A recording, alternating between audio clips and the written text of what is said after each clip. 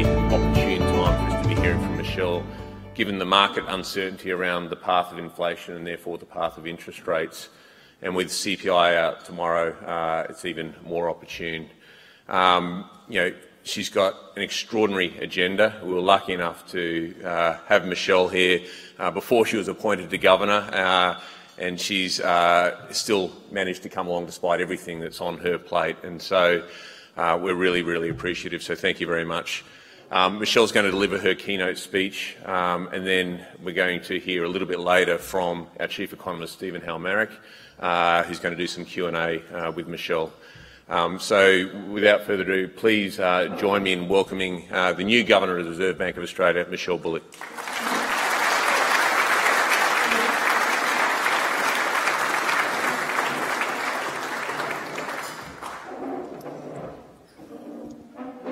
A little bit shorter. Well, thank you for that warm welcome, and thank you to Matthew for that absolutely beautiful welcome to country. So good evening. Thank you for inviting me to speak at this event. It was quite funny that I accepted it as Deputy Governor, but now I'm Governor, and it is my first speech as Governor. And it's a good opportunity for me really to talk about a topic which is at the core of the Reserve Bank's responsibilities, and that's the monetary policy and the framework within which it's considered. But before I start on that topic, I wanted to comment briefly on recent monetary policy. So as I'm sure you're all aware, the Reserve Bank Board decided earlier this month to leave the cash rate at 4.1%, and it's been there since the most recent rate rise in June. Our focus does remain on bringing inflation back to target within a reasonable time frame while keeping employment growing. It's possible that this can be done with the cash rate at its current level, but there are risks that could see inflation return to target more slowly than currently forecast. And the Board won't hesitate to raise the cash rate further if there's a material upward revision to the outlook for inflation.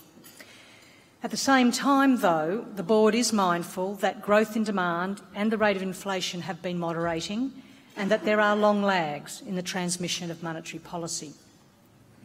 Now, the Board will receive several pieces of information before its next meeting that will be very important for this assessment. This includes a full update of the staff's forecasts. We're going to reconsider the outlook for the economy in the light of incoming information, and we'll have opportunities to explain our assessment in the media release and the statement on monetary policy, which will follow the November meeting. But the focus of this speech is the broader framework we use when making monetary policy decisions. My remarks are shaped by the fact that while we target low and stable inflation, there are other objectives that the Board considers in formulating monetary policy. In many ways, the Board's various objectives complement each other, but there are times when they may seem at odds with one another, and the Board must consider how to balance its objectives. This potential for trade-offs can arise between our objectives for price stability or low inflation on the one hand and full employment, or it might arise between those two objectives and our objective of maintaining financial stability. To preface my key observation here, I'd say that while sometimes there are balances to be struck, there are many more ways in which our objectives complement each other. Now, most of you will be well acquainted with the RBA's monetary policy objectives, maintaining low and stable inflation and full employment. These have long been at the centre of our monetary policy framework. The independent review of the Reserve Bank of Australia recognised that this framework has served Australia well. It recommended some enhancements to modernise and clarify the objectives, and I'm currently working with the Treasurer to do this. These changes won't, however, fundamentally change the way we formulate monetary policy. I think the inflation objective is widely understood because it's been the centrepiece of monetary policy since the 1990s. The Board has targeted a rate of consumer price inflation of between 2% and 3% on average over time, a flexible inflation target, we call it. Now, this inflation target is central to monetary policy because it contributes to the economic prosperity and welfare of Australia in two ways. The first is by avoiding the direct damage that high inflation does to households and businesses. High inflation erodes the value of savings. It reduces the purchasing power of households. It especially hurts those on low incomes. And as former Governor Philip Lowe often stated, history has taught us that sustained high inflation inevitably leads to higher interest rates and unemployment. Now, the second way that achieving the inflation target helps Australians is by laying the foundations for economic growth and job creation. Maintaining low inflation gives households and firms certainty when planning for the future. It also facilitates a better allocation of resources, and both of these in turn support increased investment and productivity growth. The Board's second objective is to maintain full employment. Now, I've noted previously in other speeches that it's actually very hard to overstate the importance of full employment. Being employed not only supports people financially, but it also provides them with a sense of purpose, helps to foster mental and physical well-being. And these benefits are especially felt by those that find it harder to get jobs, such as the young or the less educated. And there are actually broader societal benefits from the higher workforce involvement, such as an increased prospect of more and more diverse ideas being generated.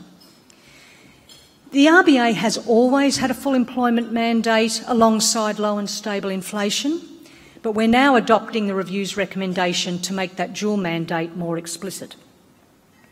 So what is full employment? In theory, it's the level of employment at which there's a balance between demand and supply in the labour market and in the market for goods and services, at the same time as inflation is at the inflation target.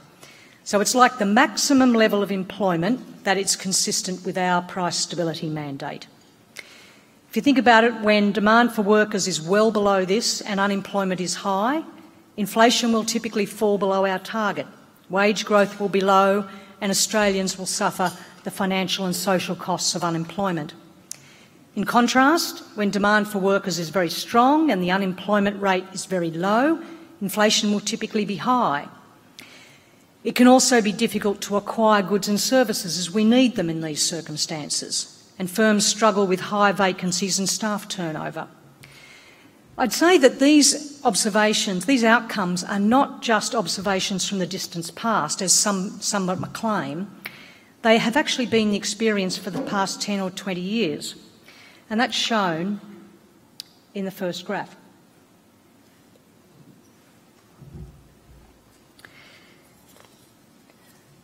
While inflation appropriately has a numerical target, the 2 to 3 I talked about, it would actually be unwise to specify a fixed numerical target for full employment. For one thing, full employment can change over time as the structure of the economy evolves. And it's also not a concept that can be directly measured, and it can't be comprehensively summarised by a single statistic like the unemployment rate. As the government's recent white paper on employment explained, the modern workforce includes almost 2.5 million people who either want to work but are not counted as unemployed, or they'd like to work more hours than they currently do. So these considerations mean it's not straightforward, nor is it desirable, to set a numerical and enduring target for full employment. Now, much has been written over the past month about whether full employment means different things to the Reserve Bank and the government. The answer is no. Our objectives are complementary, but we typically have different time horizons to work with. So the focus of monetary policy is the short to medium term, a period between, say, a few quarters and a few years. But governments rightly have a much longer horizon when thinking about full employment. And over a longer horizon, the level of employment can be sustainably achieved while keeping inflation consistent with the target. It can be influenced by various forces, including government policies. So how do we judge where full employment is at any time? Now, one way of trying to gauge what labour market outcomes are currently consistent with this definition of full employment is to estimate what we call the non-accelerating inflation rate of unemployment, or the NAIRU. This concept, I'd have to say, has generated quite a bit of debate over recent months. Let me be clear, it's a statistical measure estimated by observing the joint behaviour of inflation and unemployment along with various other influences. But I want to emphasise that this can only be a starting point for assessing labour market conditions because the NAIRU is estimated imprecisely, especially in real time. It also doesn't capture all the relevant information. So our assessment of what labour market conditions currently constitute full employment therefore incorporates a lot of judgment. Other factors, such as how broader measures of underutilisation are evolving relative to unemployment, trends in wage setting mechanisms and mobility, and importantly, wage and inflation outcomes. These are all part of our considerations. There's also been much discussion about the potential balance between the board's objectives. Some commentators have expressed concern that a more explicit employment objective would mean we deprioritise inflation, and others are worried that the board has unduly prioritised lowering inflation over preserving jobs. Now, while it's true that there can sometimes be a need to consider how to balance these objectives, there are actually more complementarities between them than often is recognised. Over time, low inflation and full employment go hand in hand. Low and stable inflation is a prerequisite for strong and sustainable employment growth because it creates favourable conditions for households and businesses to make decisions about how to use their resources. It's also true that when unemployment is persistently away from full employment, inflation will persistently deviate from the target. So our two objectives are complementary over the longer term. And I'd say even in the shorter term, the two objectives are complementary. It's certainly true when the economic cycles are being driven mainly by strengthening or weakening demand. When that happens, employment and inflation tend to rise and fall together. And as a result, the policy response that returns inflation to target also moves the labour market toward full employment. The employment and inflation objectives are also complementary when there are influences that expand the productive capacity of the economy, like strong productivity growth, successful innovation and expansions in the capital stock. It's only when faced with negative supply disruptions that there may be a need to think about potential trade-offs. For example, disruptions to energy supply or natural disasters can cause inflation to rise above target at the same time as unemployment increases. Now, it's not wise to specify in advance a fixed rule for how to balance our objectives because the appropriate response is going to depend on the circumstances. If a supply disruption is transitory and modest, monetary policy should mostly look through it. In contrast, when a shock has a longer-lasting effect on the economy and inflation, or there's a series of supply shocks in one direction, there are stronger grounds for monetary policy to respond. But this brings us to the very important role of inflation expectations. When households and businesses have a high level of confidence that the board will do what is needed to return inflation to target, we can afford to look through a greater share of negative supply shocks, even those that might last for a lengthy period. Now, of course, there's limits here. The longer a central bank permits inflation to remain outside of target, the more likely it is that inflation expectations will shift. And if they do, it will require even higher interest rates and unemployment to bring inflation back to target. So given these considerations, the board's approach, when faced with a need to balance its objectives, is to explain how we're managing them and why. Over the past year, we've done this through the analogy of aiming to tread a narrow path in which inflation returns to target within a reasonable time frame while employment continues to grow. As we've been saying for some time, it might have been possible to get inflation down back to target sooner by raising the cash rate more sharply.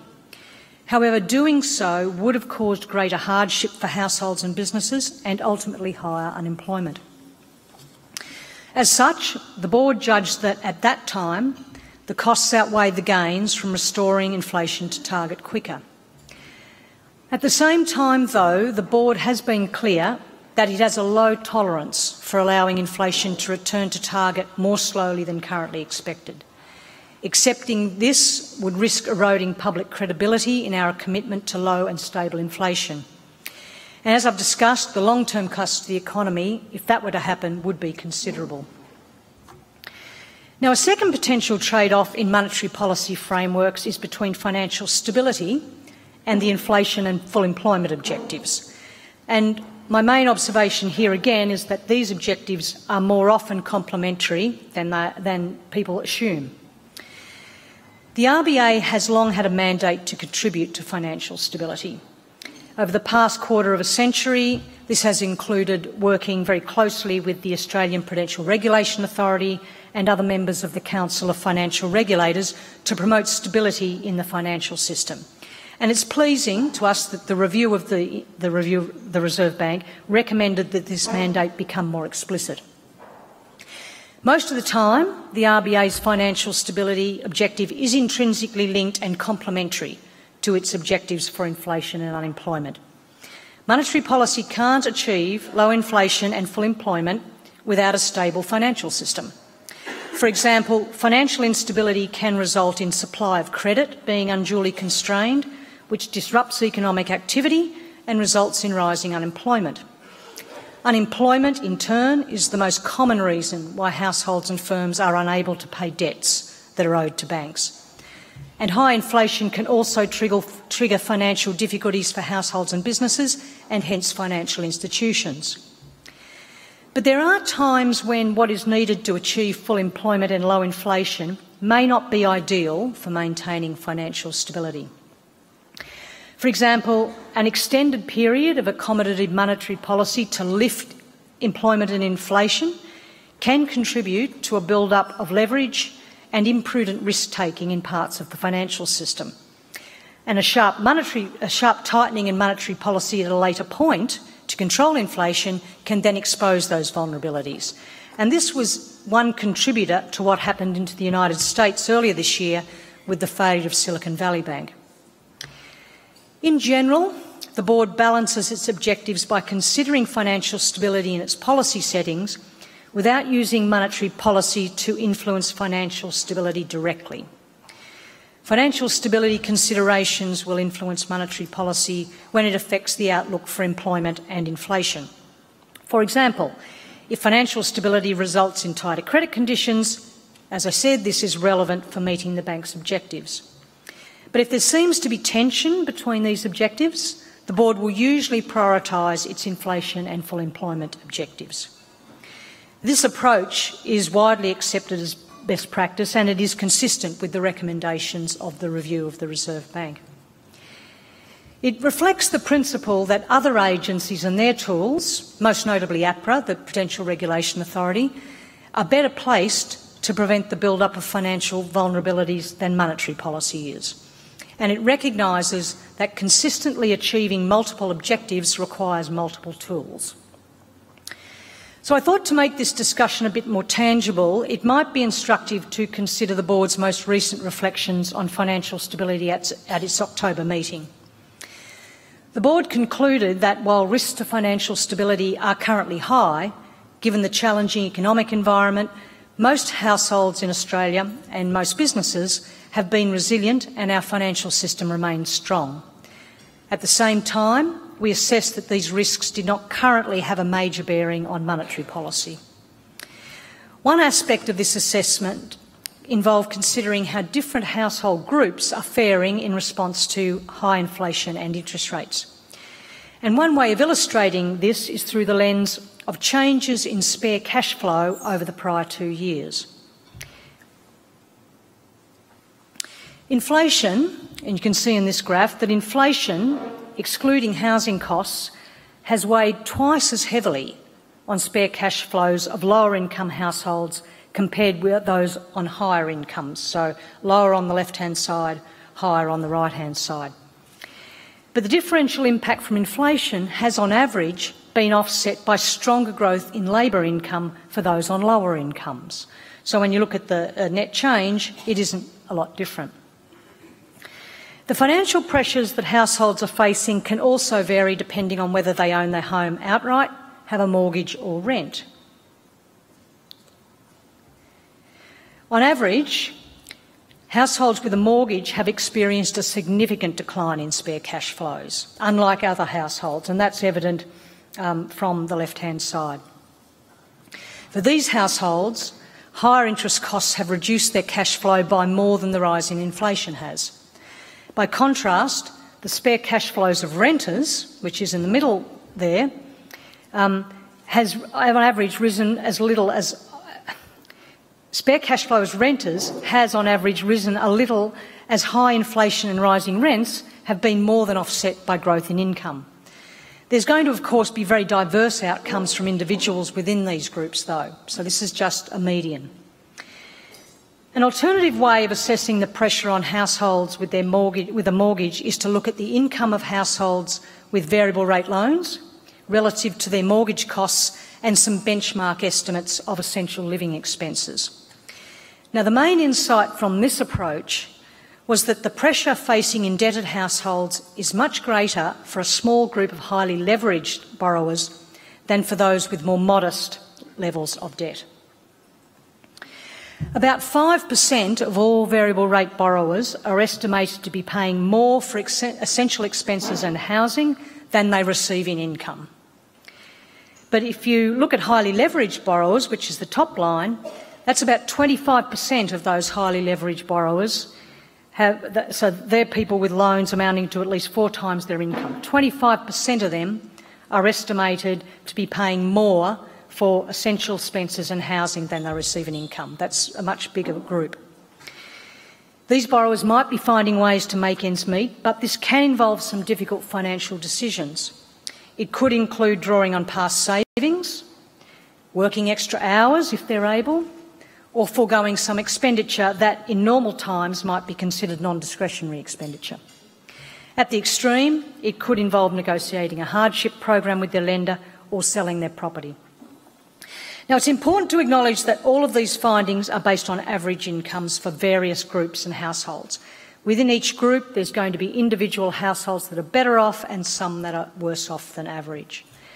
Indeed, we speak directly to organisations that provide debt advice and mental health services, and we're hearing regularly that many households are under significant financial stress, and we discuss this regularly in board meetings.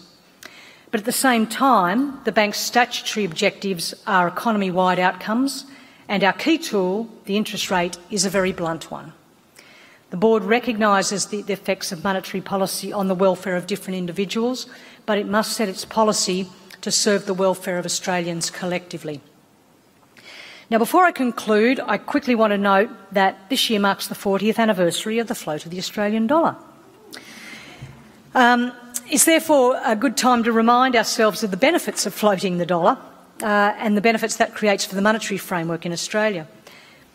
So floating the exchange rate has given the RBA flexibility to set monetary policy independently of the decisions of other major central banks, although global capital flows mean we can't set policy in a vacuum.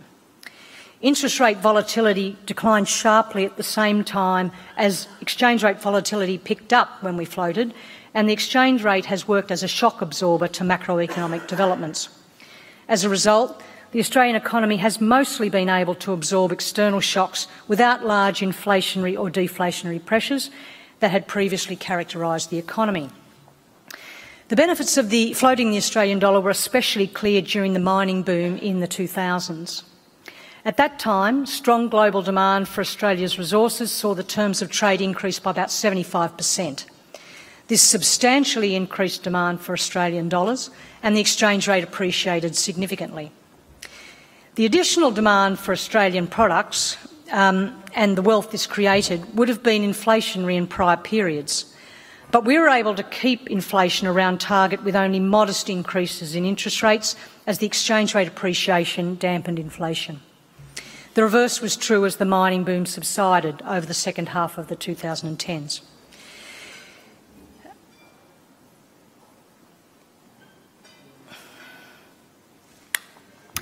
In contrast to these periods, the exchange rate has been reasonably stable over the past 2 years in trade-weighted terms.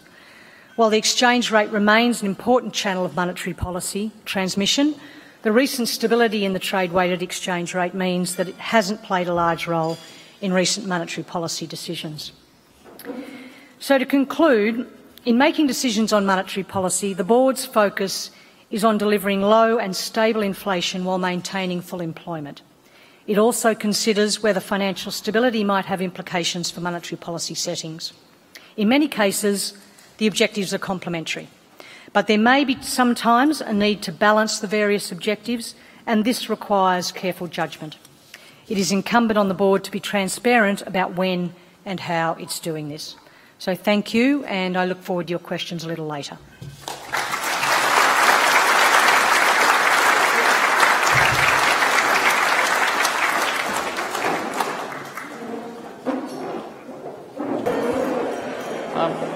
So, as Andrew mentioned earlier, my name's Stephen Halmerick. I'm the Chief Economist of Commonwealth Bank, and it's my absolute pleasure and privilege to run the Q&A session with Michele Bullock, the Governor of the Reserve Bank.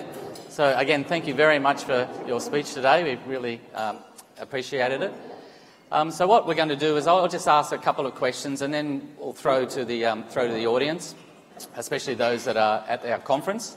And then we will have some time for some questions from the media. So I'm just going to start, Governor, with a question about the global perspective. Now, I think for Phil Lowe, for your predecessor, it really was, a massive global development that kind of defined his term and the reaction to that. So, of course, the pandemic, and then we had, this surge in inflation that everyone's dealing with. So, as you've started your term, we've got another big global development, or multiple. So unfortunately, geopolitical developments, and now two hot wars, one in Europe, one in the Middle East, and of course, ongoing impact of climate change. So I'm just thinking, how do those global developments, the big changes, how are they considered at the bank, by the board and by yourself, and what's the reaction function that we might expect to those type of events? Sure, thanks. So, yes, we've had, I think I said in another context, shock after shock after shock here at the moment. The pandemic shock obviously was of one type, a particular supply shock, particularly impacted supply chains. The Russian invasion of Ukraine, a very big energy price shock, massive implications, particularly for Europe. Australia was to some extent isolated a bit, but we're starting to see impacts of that come through now. The current circumstance with the Israel-Gaza situation also potentially has energy price issues. We did see the price of oil rise a bit, but on that circumstance. But I think the main issue we've got now is just this great deal of uncertainty about what next. And it's not just about energy prices. It's another symptom of the fragmentation that's going on around the world. One of the things that's been happening over recent years, in contrast to perhaps the decade before, was that we are seeing much more countries thinking much more about the security of their supply chains. It used to always be about where do we go to get the cheapest supplies, cheapest goods, cheapest labour. Now we're thinking about, maybe there needs to be some sort of security of supply for some of our industries here.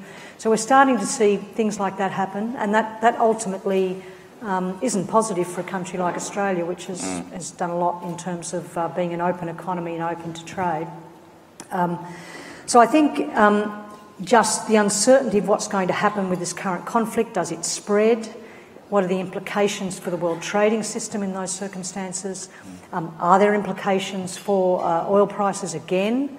Which is, and remember that we're in a period of high inflation already.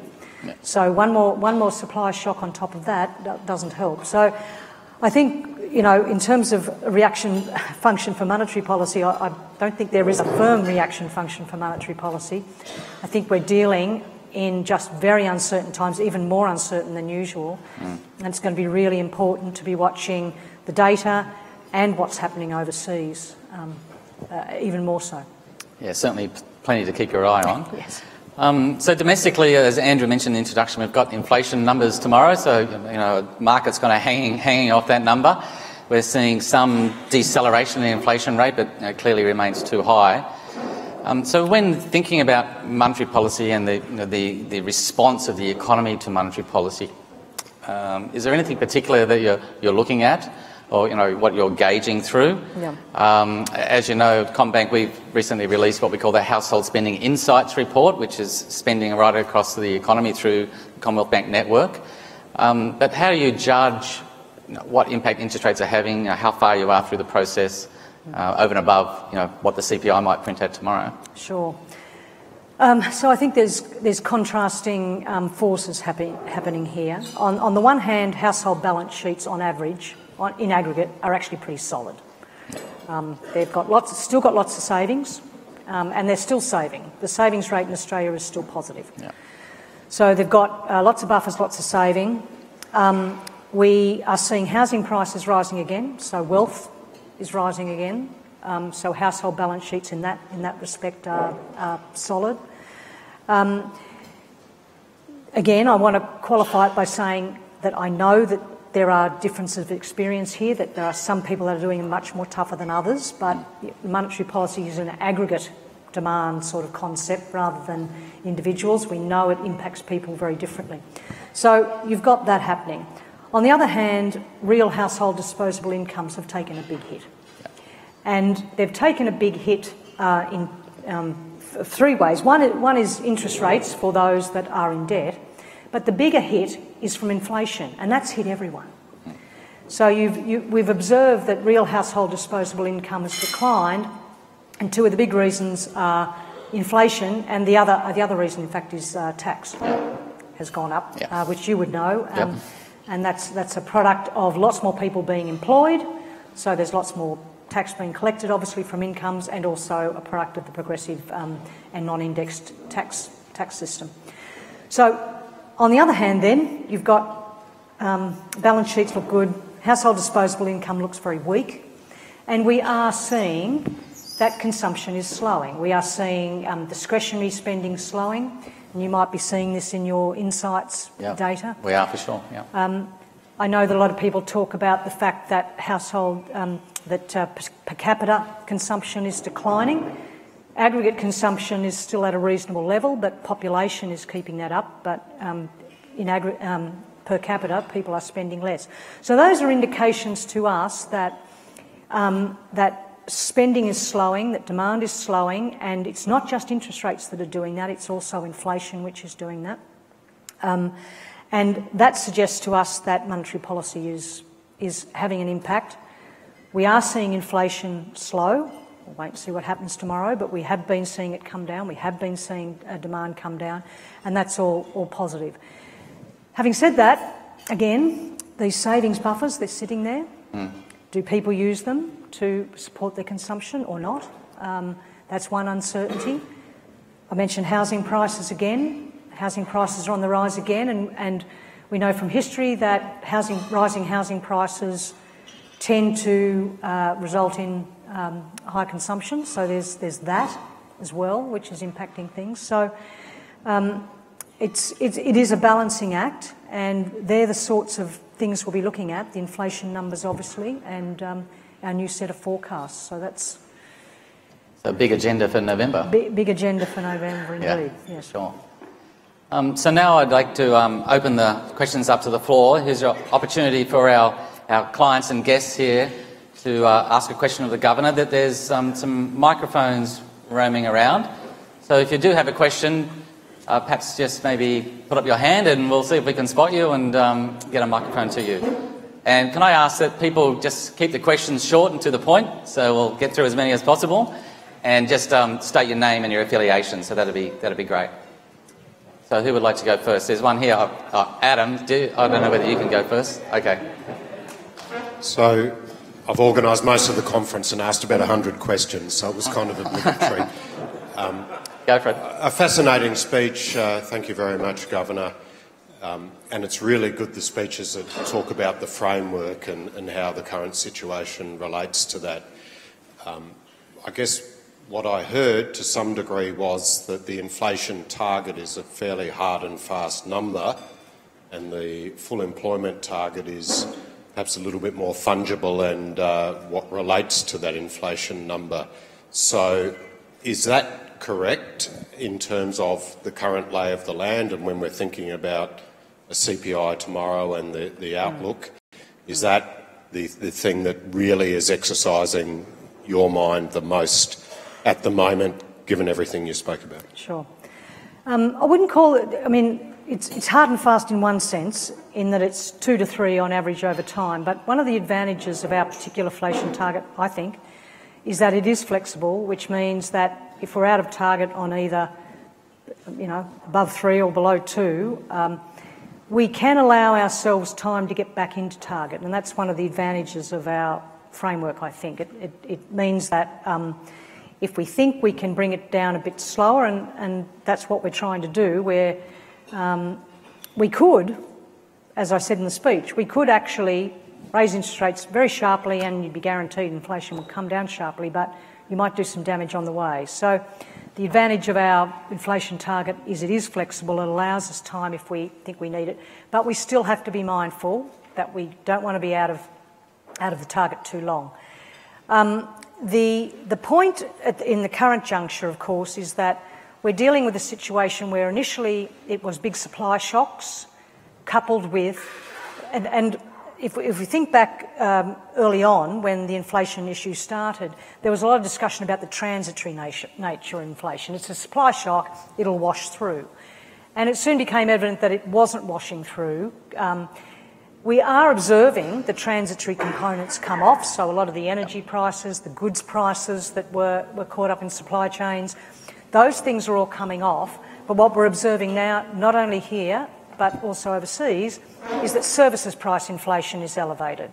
So we've observed a situation where businesses and particularly workers have observed that inflation has gone up, and they are now putting up their prices or putting up their wages demands to meet those slightly higher expectations. Now, the thing at the moment is we think inflation expectations are still reasonably well anchored, but the longer you remain out of that band, the more likely it is you'll become unanchored. So I hope that sort of answers the question.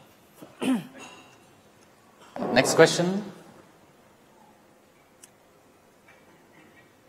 There's one over there. Michael, yeah.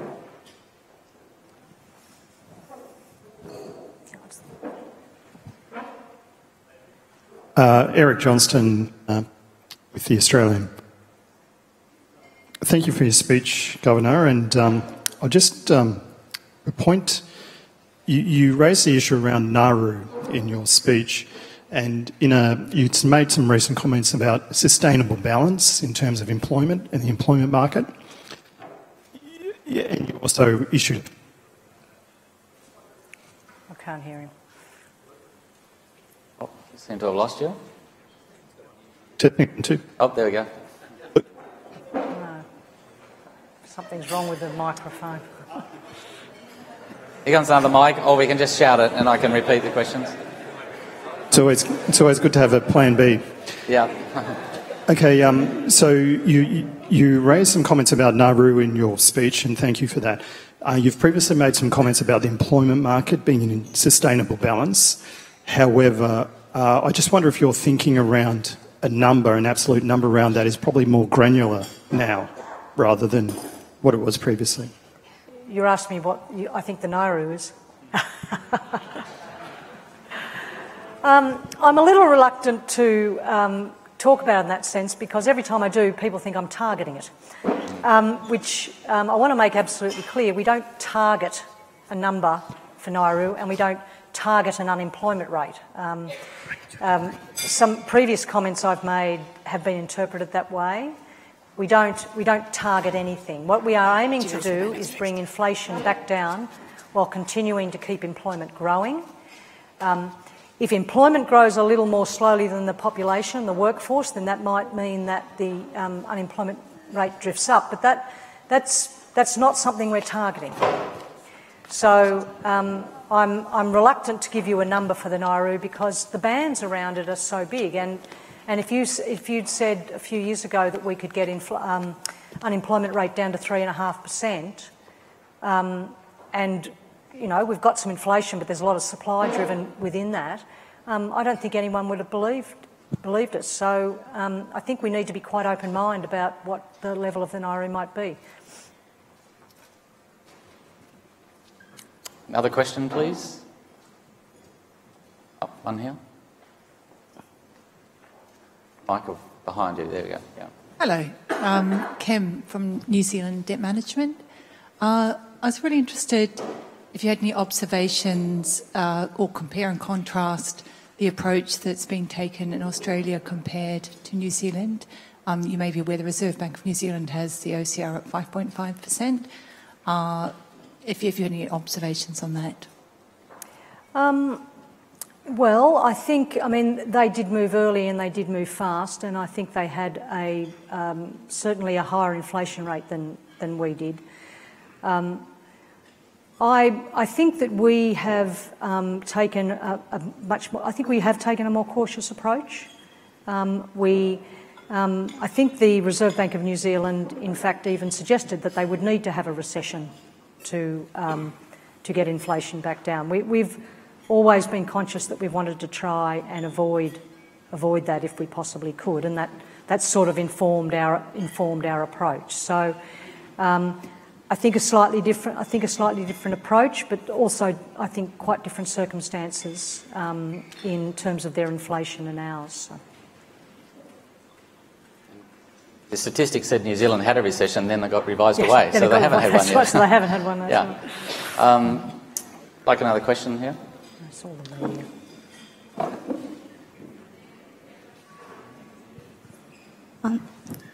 Hi, Michelle. Stella Chiu from Reuters.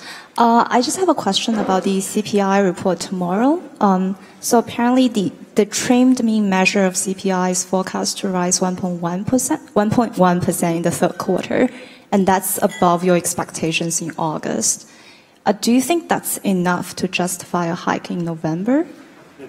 What do you think? Now I'm going to. Do you want me to answer? Thank you. So I'll say what I said when someone asked me a similar question the other week was, I really hope you're not asking me for forward guidance. Less than 24 hours. I'm not going to comment on it like that. What I will say is that since we last did our forecast, there's been a number of things that have happened in different directions. You've had fuel prices increase more than was sort of expected. At the same time, we've had energy prices not increased by as much as expected. Market services maybe up a bit. So there's ups and downs. So I won't give you a forecast, and I certainly won't give any forward guidance. Okay. Over here, right behind you. Thanks, Rach. Hi, David from CIC France. Well, she just said that you don't want to give forward guidance, but you assess, given your speech, that we are behind the curve in Australia. And when will you catch it? Because you don't want to get ahead of it. The inflation is not. It's still high. So we're behind the curve. In what sense are we behind the curve? Well, inflation is not coming down as fast as you wish. You say you don't want to kill the economy. I understand that. But you always, the RBA has been saying that you have a very low tolerance into inflation.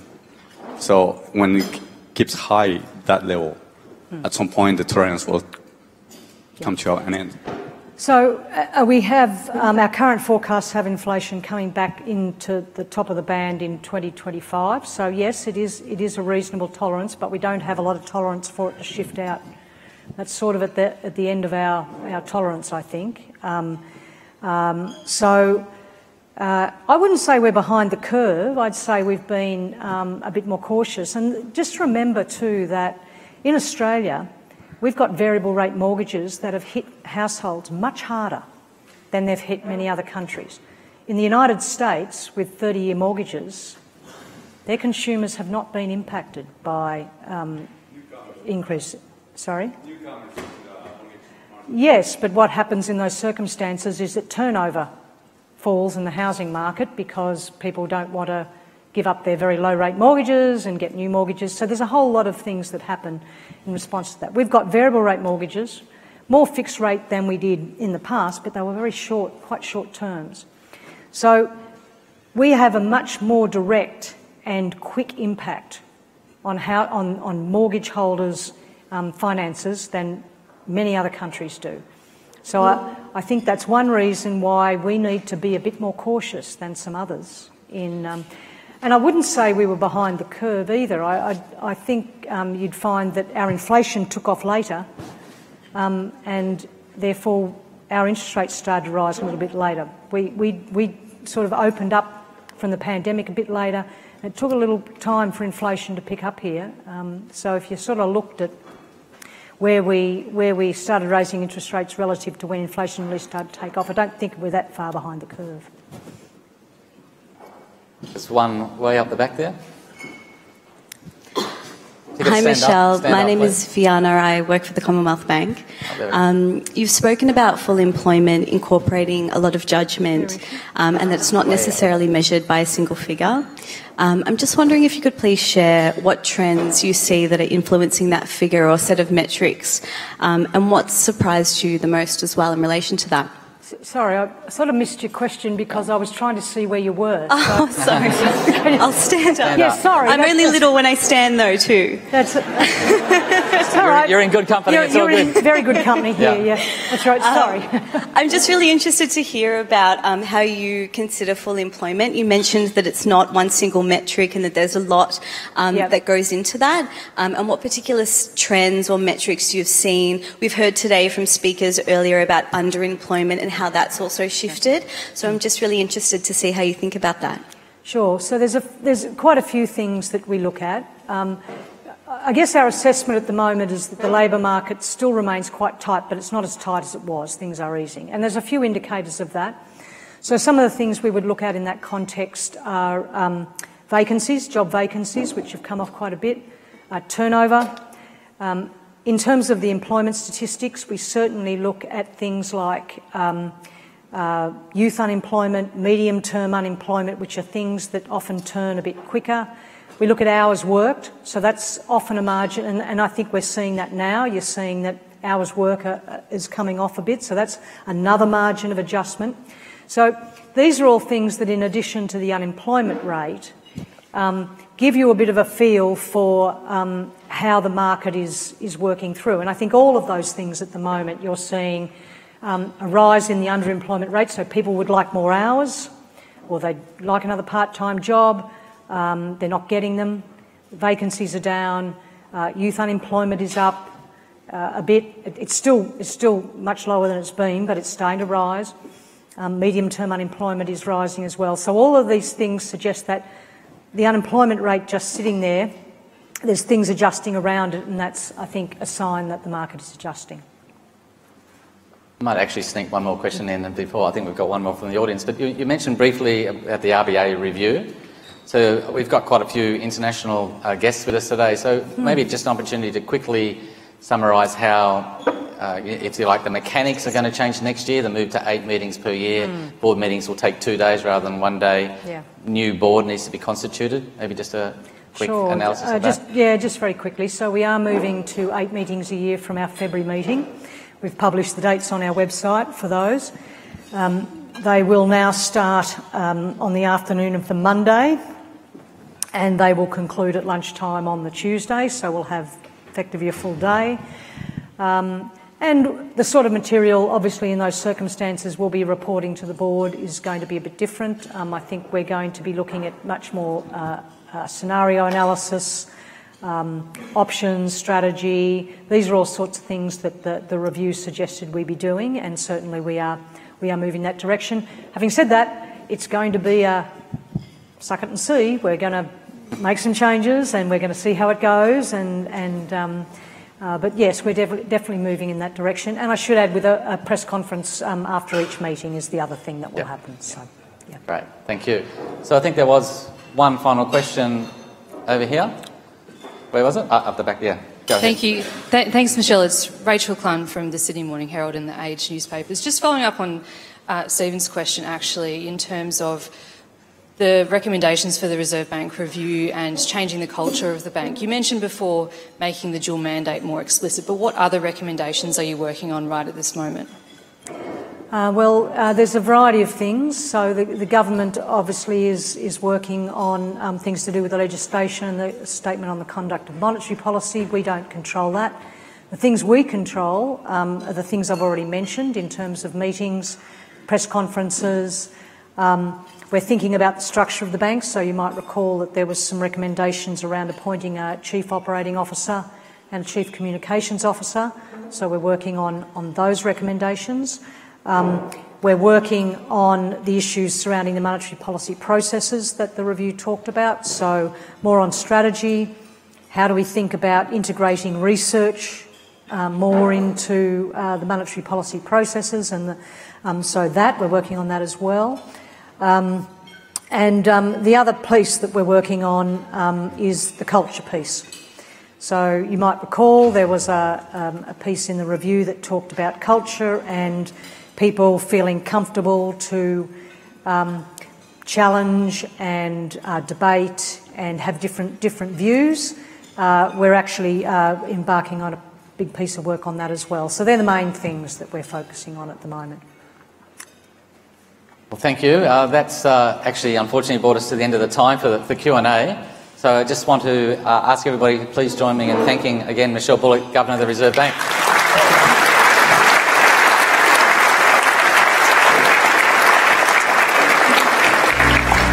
So